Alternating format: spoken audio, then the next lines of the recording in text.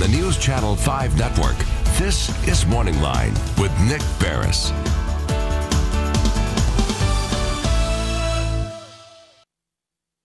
Thanks for joining us on MorningLine. Nick Beres here on a Wednesday. We've got a good show on tap for you. You're going to open up the phone lines in just a moment and give you a chance to dial in. If you have a question, comment, just want to chat with Davidson County Sheriff Daron Hall. Good morning to you, sir. Good morning, Nick. Nice to see you. How are you? A little rattled today. How come?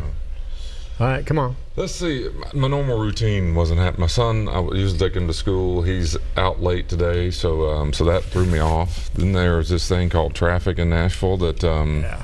I assume you're for the mayor's traffic plan.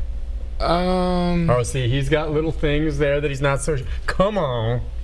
Come on. Let me just stay in my lane. Okay, but you like the idea of doing things to ease our traffic congestion. Sure. Light rail, baby. Okay, it's going to cost more than the jail, isn't it? Oh, yeah. Yeah. This has got bees behind it. These are bees. It's a lot of money. Well, I would just think, if nothing more, as you look at this, you guys have to transport inmates through this crap. Okay, so finding a way, I assume you would not be transporting the inmates on our light rail through the tube, would you? No. No, that would not be the case. But there may be a line that clears it to the jail?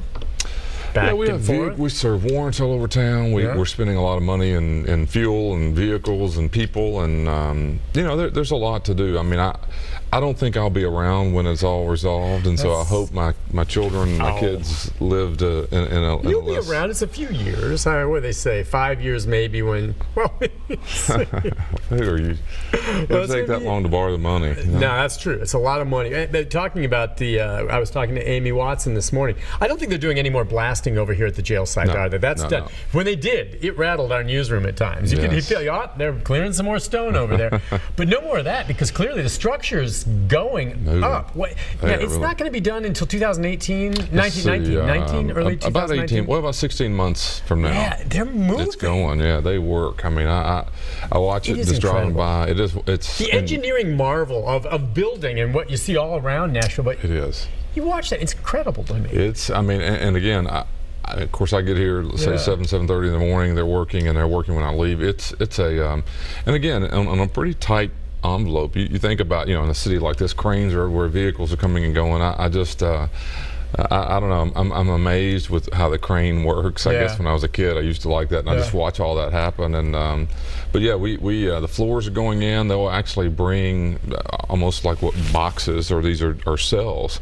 They'll bring them in and insert them on the floor. They're already pre-cast, pre-made off-site. So that just slides in and they bolt them in. Right. Gosh, so the floors are going in, then they'll insert what you and I would call the cells a little bit later, and there's a lot.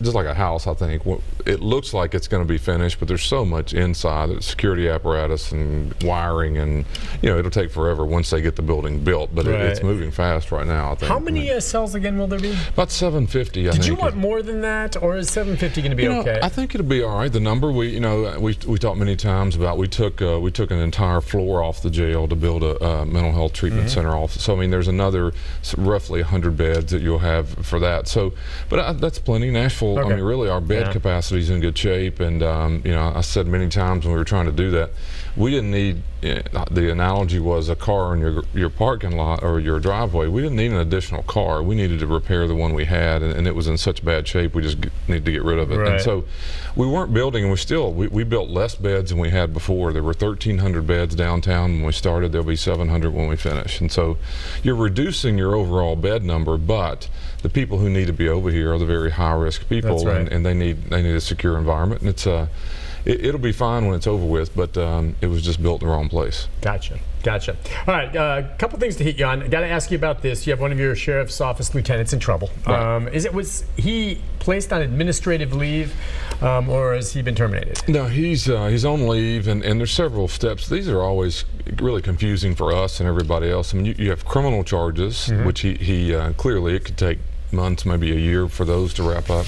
we do our own investigation into whether you violated policy or not. Now, some may say, well, you violated the law. That hasn't been proven yet. Right. So, but we do have a policy about certain things that occurred in this situation that are violations. And so we'll go forward with our discipline. There will be criminal charges, I assume, in this case. It will continue. And there could be something that happens down the road. We could terminate now. We could terminate later once all that happens. Contingent on what happens with the criminal case sometimes? Or is that separate? If he's convicted. Right. It's a tricky thing. And one of the things, I mean, I've always taken a policy, the police department's a little different in this. We're very aggressive with how long we leave you on leave and how long we wait on the disciplinary hearing to occur. The police department, which do a good job, but they wait on all that to finish and then make the decision. I just don't like people all over our agency awaiting the outcome, and then, by the time, sometimes that's a year later. I like to go ahead and figure out what have you done as it relates to our policies, and let's get that wrapped up. Yeah. Sometimes the actual, in his case and others, if you're convicted of a crime, you cannot no longer be an officer in the jail by law. Oh, that makes sense. So we may have to do something now, and then if it's a conviction down the road, that could change it. But people are wondering. Okay, we were laying that out there, but yeah, this was a Lieutenant Derek Gleaves, arrested, I guess, Friday night, accused of aggravated assault with a deadly weapon after allegedly pulling out his handgun and threatening to shoot 2 people. Witnesses report a man was taking a car to a woman at her workplace off Cumberland Bend. Gleaves, who was in full uniform, which I imagine this would be one of the violations, allegedly followed the man into the parking lot, blocked him in, and accused him of having a sexual relationship with his wife. The man confronted Gleaves, and Gleaves got the handgun and reportedly yelled that he should shoot both the man and the woman, but then he left the scene. No one was injured. He was later arrested, then placed on administrative leave. Sounds like, a jealousy issue here, and whether anything was going on. There's no indication of that, but... Yeah. So you worry about someone's mental state in a situation like that. Right. There's a lot to think about. One, you hit right on it. I mean, the thing that jumps off the page for us is that you're wearing a uniform. I mean, clearly he was on his way home, or at least recently had been off. Still a violation of policy. You can't do any of that. It was not our weapon. He doesn't carry a weapon for us. Okay. So what did he work? What was his capacity? Was he? He's a lieutenant in the jail, which do not carry firearms, and so. Doesn't mean that there's not problems. The uniform is a problem. Some of obviously the criminal allegations are a problem as well. But I will tell you that one of the things is very hard to do in cases like these, and this happens often in the world that we're in, where there's a domestic dispute. And I'm not suggesting either side's right or wrong, but a lot of times these things settle in different ways. And I don't know anything to do with this particular one, but one of the things that we've learned is you almost have to wait and watch and see what happens, and in the meantime take him out of his assignment, or if the violations are serious enough, we would terminate. We do that often. But not yet. Had he been with you for a while? Yeah, he's been there. I think he'd been a lieutenant for about 8 months, but he's been there many years. I mean, I don't know. You knew of him. Right.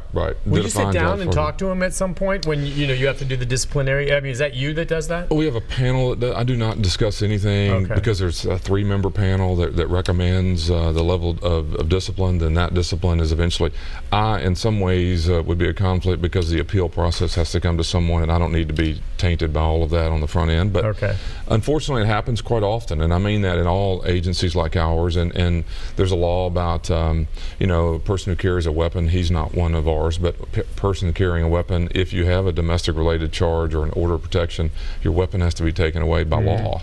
Well, that means that individual can't work for you doing their job. But he doesn't carry a weapon in the jail. No, but it changes what we would allow him to be doing. We have our own policies. You mentioned a minute ago, you wouldn't want someone that is, let's just say, disturbed and emotionally wrapped up in these, dealing with the public or inmates and so forth. So it limits where you can work. It's a difficult situation, but we will probably in the next couple of weeks have ours wrapped up, and then we'll await the criminal outcome if he still works with us. Yeah, well, it's good. No one was hurt. I mean, hopefully this gets resolved. And domestics are so complicated. Right, it's complicated. Well, as always, we'll take your phone call, 737-7587. The other thing, and we'll probably talk about this throughout the show, and we'll see what the viewers think, but boy, you see what's going to be happening in Murfreesboro and Rutherford County this weekend. This White Lives Matter, white nationalist groups that are gathering, and I just didn't know. Talking to the sheriff there in Rutherford County, well, there's a new police chief. There's an interim right now. I don't know what happened to Chief Durr, but he's out now, and so they were telling me that essentially it's not just them. They're going to be getting help from Metro, and I don't know if you've been even contacted or if your department would, but the police here, Laverne, Smyrna, all of that for the rallies that are going to happen. happened Saturday in Murfreesboro and Shelbyville. And then we find out last night that there's a Facebook post that there's going to be a Nazi torch march on the MTSU campus near the Forest Hall. Now, that's not been confirmed definitively, but I know that MTSU is aware of the post, was trying to get details on it. And, you know, they've canceled several events this weekend. A big marching band competition, which is a shame for those kids not getting to do this now.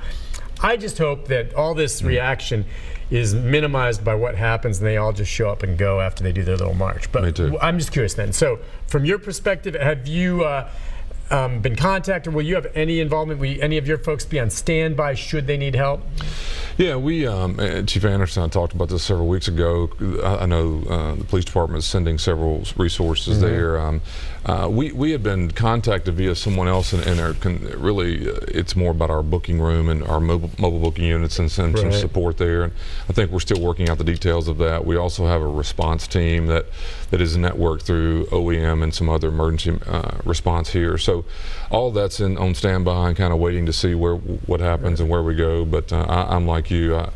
I just hope it's all peaceful, whatever that means. It sounds bizarre to even say it. And you know, we don't need this community, this country. It doesn't need any more ugly scenes than we've had lately. And you know, but you just don't want like Charlottesville, and this is already beginning to show. The difference then from Charlottesville, even though Charlottesville also had a Nazi torch rally the night before, now we see this happen. It's kind of scary seeing the parallels because there have been other rallies that have been peaceful and kind of come and gone.